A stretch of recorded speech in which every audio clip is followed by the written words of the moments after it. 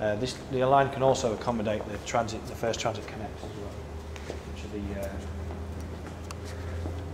So this is one of the first Transit, and this, judging by the bumper, this is one that's bound for the US. Yes. So this is one of the first kind of Ford vehicles, so to speak. These will be the demonstrator fleet for Ford and ourselves in the United States. So this will be what you're filming there. When it's finished, will be the first vehicle probably that will be driven right on North American shores of that iteration. Absolutely. So and this is the first zero-emission vehicle in Ford's electrification strategy for the States. So that's quite something that we're very proud about. Particularly, is that our vehicle is going to be the very first to land, so to speak. Yes. Yeah. So there you are, folks. It's Ford's first electric vehicle. You saw it here first.